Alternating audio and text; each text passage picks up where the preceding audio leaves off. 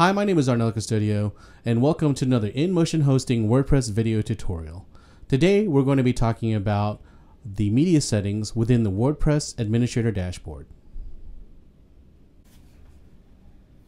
So in order to set the media settings for WordPress, you need to actually log in to the WordPress dashboard. And then once you're in the dashboard, like we are here, you would go down to Settings. Under Settings, you're going to see Media. Here you'll see that they are all for the image sizes that are used within WordPress.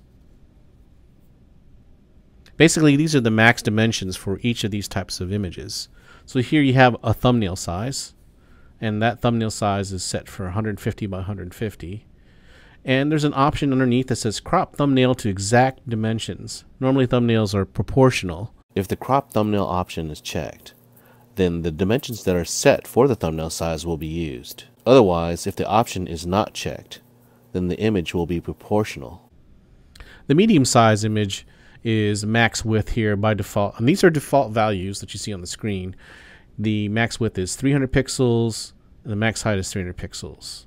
And large size that you see here is max width of 1024 pixels with a maximum height of 1024 pixels. Now these all apply to image sizes used within WordPress. So if you were to actually look at the media library, these are the thumbnails that you see right here. And these thumbnails are all 150 by 150 as per your settings within the media settings. Why would you actually change that to something smaller? If you have a ton of images and you're trying to display them all like this on your media screen, then you'll probably want to reduce the size of the images so that you can see them all, and also to save memory. If you are using thousands of images, then definitely you want to reduce the size of the thumbnail. And here you can see the medium sized image and the thumbnail sized image on the attachment details.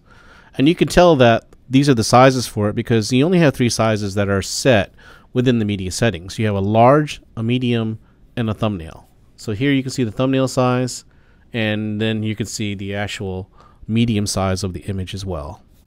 You can see the large size of the image when you click on the image in the media library. And then to see the actual size of the image, you can click on Edit More Details, and it will show you the actual size. The final option that you'll see in the media settings is the Uploading Files option. Here it allows you to check off whether you want to organize your uploads into a month and year-based folders. Once you've made changes to the sizes of the images as per your needs, and made the changes to the options here, such as the crop thumbnails or the organize option under Uploading Files, then click on Save Changes in order to save your selections. Thanks again for watching this video tutorial. If you liked it, please give us a thumbs up below and also subscribe to our channel. Also, we'd love to hear any comments you have so that we know what kind of videos you'd like to see in the future. Thanks again for watching and have a great day. Do you know the InMotion Hosting Support Center has thousands of articles, pictures, and video tutorials to help you out with your web hosting questions? Something for everyone, from beginners to experts. Join our community and sign up with your Facebook or Google Plus for free swag, prizes, and discounts. Visit our support center at inmotionhosting.com/support.